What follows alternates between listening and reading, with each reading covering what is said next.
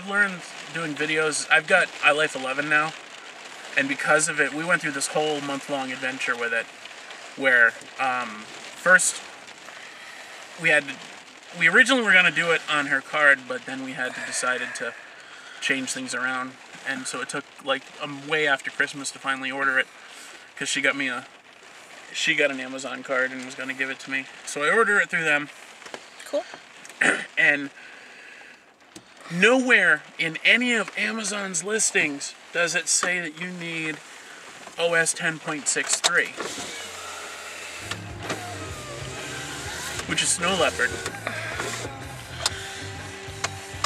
It just says will work with an Intel Core Duo Mac, which I have. Mm-hmm. And so I order it, and it says disk unreadable. And I'm like, are you kidding me? And I do further research now, and I find out, especially from inside the manual in the quick start guide, it says must have Snow Leopard. I have Leopard. Comes with my Mac. So now I have to go out. I paid like almost $50 with shipping for iLife. I go out there, and the entire upgrade that I need is only $23. So I end up paying $30 for that. Wait 2 more weeks. Is that a cop pulling in? Oh, I don't think so. Cool. Wait 2 more weeks and get the iLife thing. Install iLife, no problem. We did that. I think we went out for the day while it was installing. Beautiful upgrade to the Mac. I love it. Cool. A little too fast. Requires a little too much speed for my Mac. It sometimes has to restart more often. That's a pain in the ass. Put in the disk for iLife. Disk unreadable.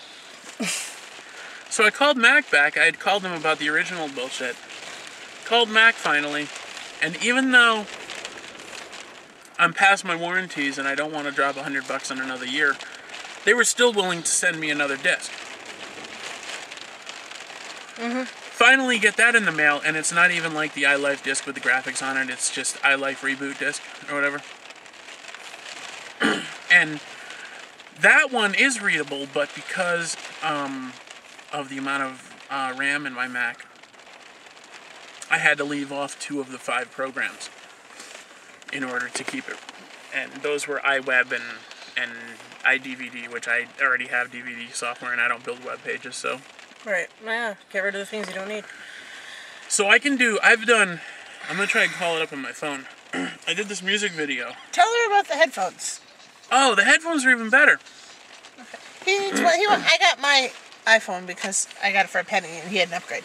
So it comes with the headphones with the shimmy thing, the microphone on it. And so he's like, I really want headphones with a microphone. So I looked under Amazon, I found them for like $4. And so we ordered them. They don't work. And he's like, he brings it in today. He's like, I can't figure out why they just work. Dave takes a paper clip or a pen, pokes into his headphone jack, shakes the phone, a bunch of crap falls out. Any headphone he wants works. He didn't need to order.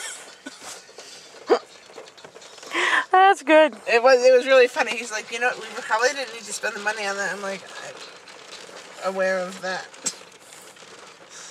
It was funny though.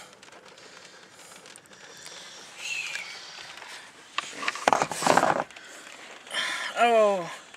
I'll text you the link in a minute, but yeah. If you ever... My battery's almost dead. Ah, crap. Okay, well, let's finish yours. Yeah, let's do this whole stuff. No, the battery's got 2/3. Yeah, I know. I was, Battery's fine. It's got at least another hour. I was pulling out the